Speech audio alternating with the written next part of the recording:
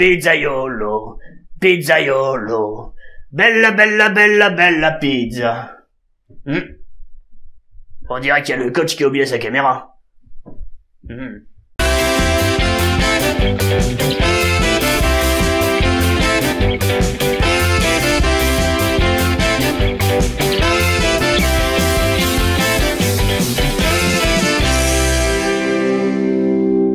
Ouais, salut les baigneurs. Je fais quelque chose qui me démangeait depuis un certain temps. Je vais faire ma propre émission. Bon, je vais faire vite avant que le coach voit que je lui ai pris sa caméra. Comme moi j'aime bien les top 5, les top modèles et surtout les jolies femmes, je vous propose un top 5 des nageuses les plus canons. Bon, qu'on soit bien clair. Inge de Bruijn, Laure Manaudou, Federica, vous avez beau avoir posé pour les magazines fashion, mais ce n'est pas vous mes préférés. En 5e position, Stephanie Rice. Vous vous souvenez sûrement d'elle, la nageuse australienne qui a été triple championne olympique à Pékin en 2008 et médaillée plusieurs fois au championnat du monde. Elle est aussi maintenant championne des magazines fashion. Elle a bien raison de nous en faire profiter. Au pays des kangourous, elle doit en faire bondir plus d'un. Spécialiste du 4-nage, je nagerais bien derrière elle en brasse, si seulement on allait à la même allure. En 4e position, Zsuzanna Jakobos. S'il y a bien une nageuse qui jette au niveau de sa beauté, c'est bien Zsuzanna Jakobos, la nageuse hongroise plusieurs fois médaillée au championnat d'Europe. À côté d'elle, sa compatriote Katinka Hosszú fait pas le figure. J'apprendrais bien le hongrois si c'était elle qui me donnait les cours de langue. Pas vous? Bah, m'a gaulé les yeux. Heureusement, j'ai mes ribans. Vous n'aurez pas pu avoir la suite de ce classement, et vous auriez été frustré à vie. Merci qui? Vous allez sûrement me demander où sont passées nos petites françaises. J'en ai justement sélectionné une pour la 3e place qui va suivre. En 3e position, Ophélise Cyrielle Etienne. La Frenchie de ce top 5, la voilà. Elle n'est pas forcément la plus connue et la plus extravagante. Moi j'aime bien celles qui se font discrètes. C'est souvent les plus coquines.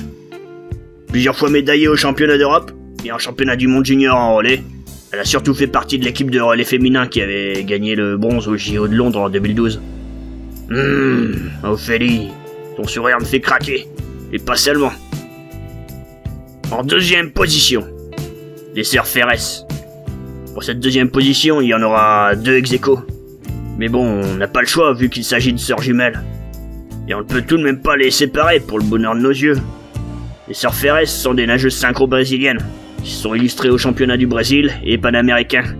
Elles prévoyaient aussi de participer au JO de Pékin en 2008. Mais elles ne l'ont pas fait.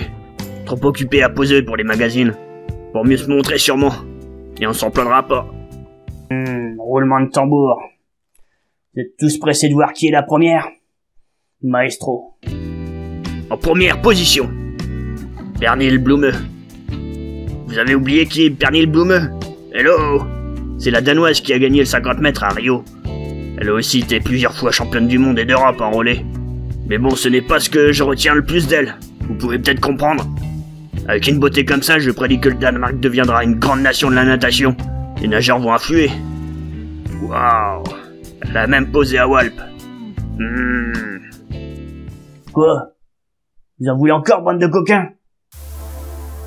Bon, je pouvais en citer bien d'autres, comme les américaines Amanda Bird, Summer Sanders, Chloé Sutton, Dara Torres et Natalie Coughlin. La canadienne Estella Warren, celle qui préfère être mannequin plutôt que faire les JO d'Atlanta comme nageuse synchro.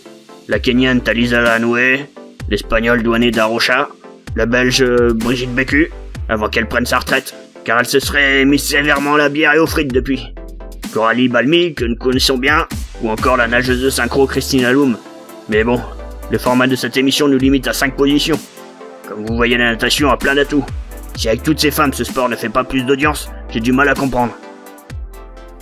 Bon voilà, c'était mon top 5 des nageuses que je trouvais les plus canons.